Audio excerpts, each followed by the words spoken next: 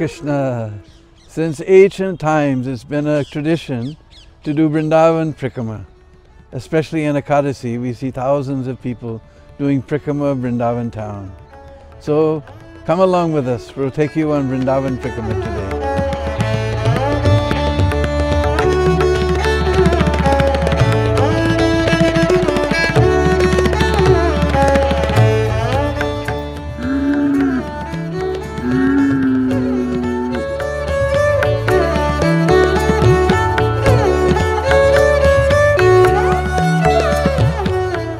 Hare Krishna, we are in the Bhaktivedanta Swami Goshala and we have this wonderful laddus. They're made from wheat, bran and gur, and our cows like them very much.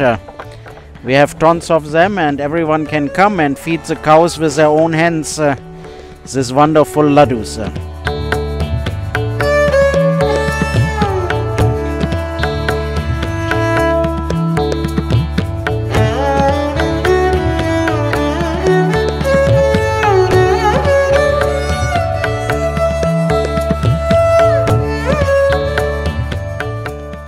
We're starting from the Bhaktivedanta Swami Goshala and Gardens, which is home to 400 cows, and now we're going to the Parikrama Marg to start our Vrindavan Parikrama.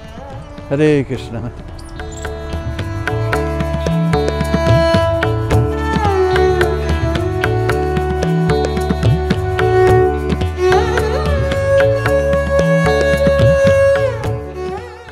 Just after the Bhaktivedanta Swami Goshala, the first ghat we'll come to is Kaliya Ghat, where Krishna chastised the Kaliya serpent and drove him from the Jamuna.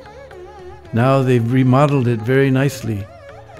The whole area beyond this point had become completely poisoned, and Krishna and the cowherd boys came here and they drank water from the Jamuna and died. Krishna glanced over them by his merciful glance and restored their life. Then he climbed in this big, huge kadamba tree.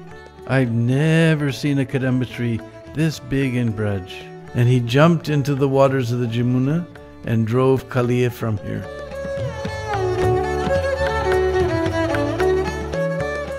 If you know where to look, there's a beautiful samadhi in Bhajan Kutir of Prabodhananda Saraswati. He was uncle of Gopal Bhatta Goswami, and he has written so many exquisite verses about Vrindavan. Vrindavan Mahimamrita, Vrindavan Satika. This is his actual samadhi.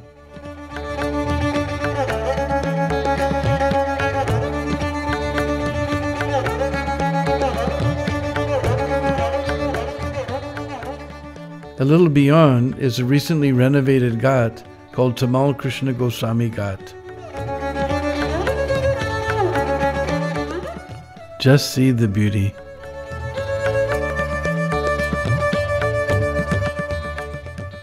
Next comes the icon of Vrindavan, Sri Sri Radha Madan Mohan Temple of Srila Sanatan Goswami.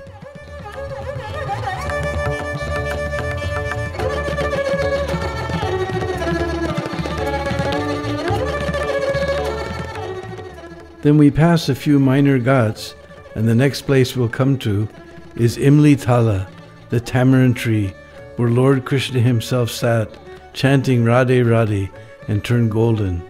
And Lord Chaitanya came here 500 years ago, and chanting Krishna Krishna, he became black.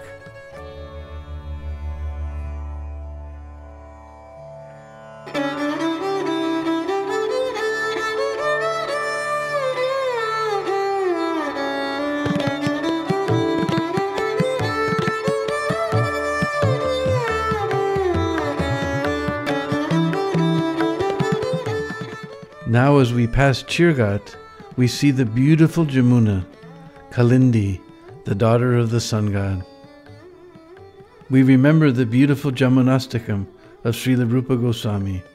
Ramyatira Rambamana Gokaramba Bhushita Divyagandha Bakadamba Pusparaja Rushita Nandasunu Bhakta Sangam Sangam Abhinandani Mam Punattu Sarvadara Binda Bandhu Nandani Mam Punattu Sarvadara Binda Bandhu Nandani.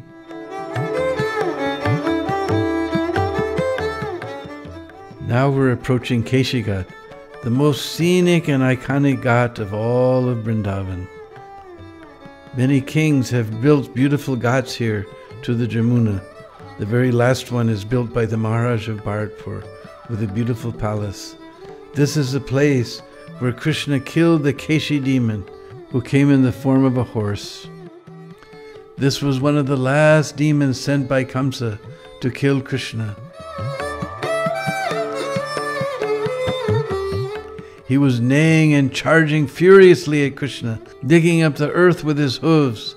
Krishna took his left hand and stuck it in his mouth and expanded his hand, and Keshi felt it like a hot poker in his mouth, and he rolled his eyes and died.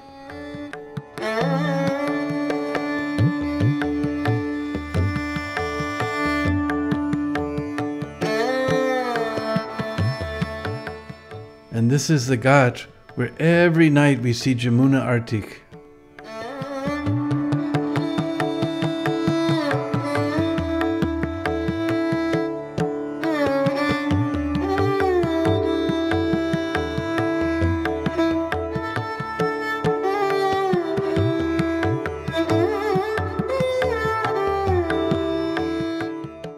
This is the palace built by the king of Bharatpur, and our devotees used to stay here before there was Krishna Balaram Mandir.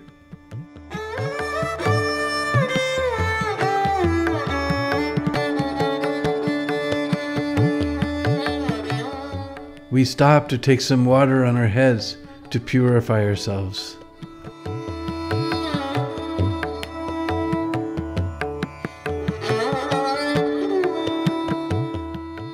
At the end of Keshi Ghat, we find a small shrine to Jamuna Devi, where the original Jamuna Arti takes place. And here we see the picture of Krishna killing the Keshi demon.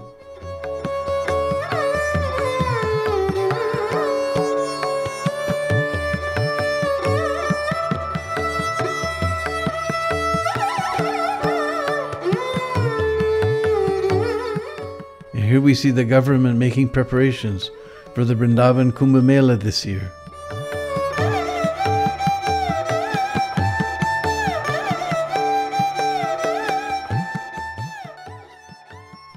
Now we've come to Jagannath Ghat, where there's a very beautiful Jagannath temple.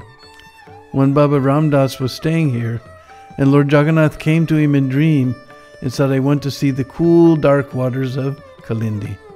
Somehow he went to Puri and convinced everyone that it's Navakalevram, let the old deities come to Vrindavan.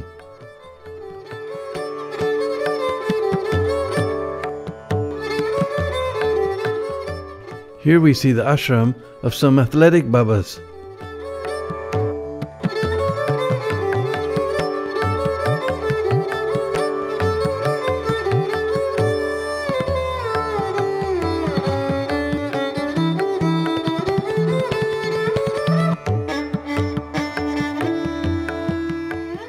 Now we're approaching a temple where there's an ancient banyan tree where Lord Chaitanya rested.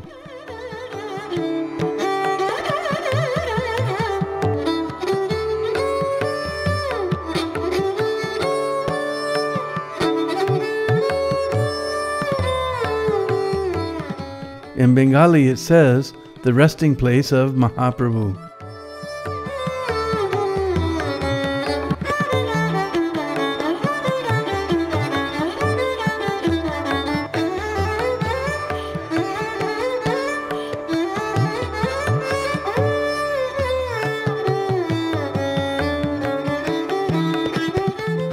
The government has made a nice sandy path for the pilgrims to walk on.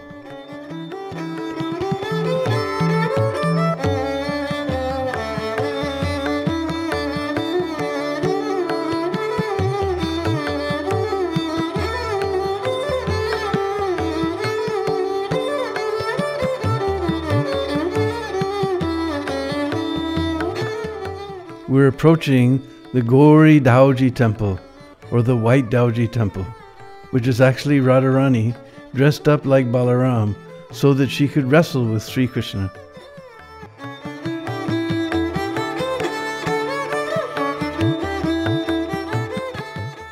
Just before we reach the Mathura road, there's a large Giriraj Tila that was established by my late godbrother, Vridapati Prabhu.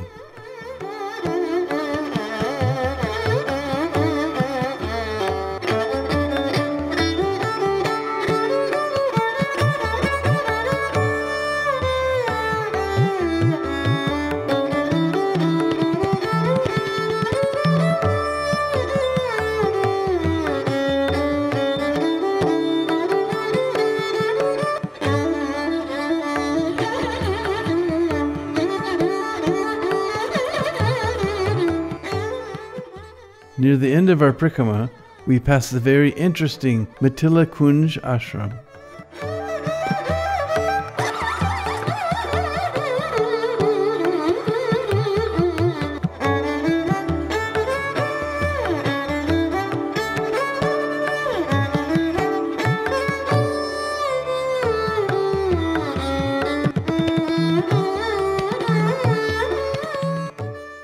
This is the railway line for the Radharani Express, which runs 3 times a day between Mathura and Vrindavan.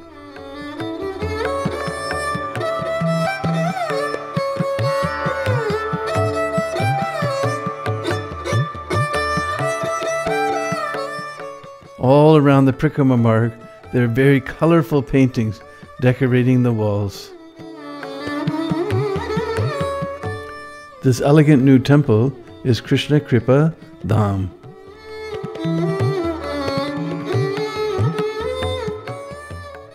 Across from this Lalita ashram, there was one Baba who hung in a swing. He never sat down, he never lay down. Many times I would find him reading Srila Prabhupada's books in the swing.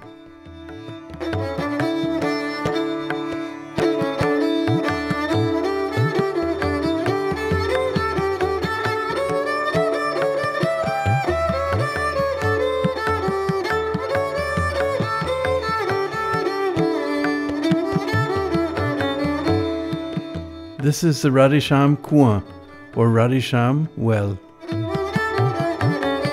Everyone who passes by leans over and shouts, Radhesham.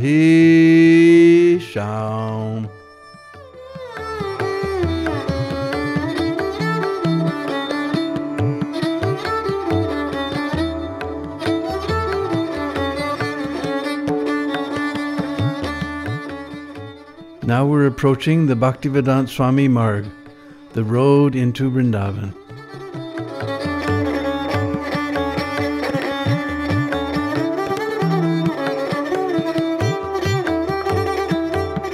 So we end our Parikrama here at Sri Sri Krishna Balaram Mandir, at the Samadhi Mandir of His Divine Grace A.C. Bhaktivedanta Swami Prabhupada, who brought Vrindavan to the world and the world to Vrindavan.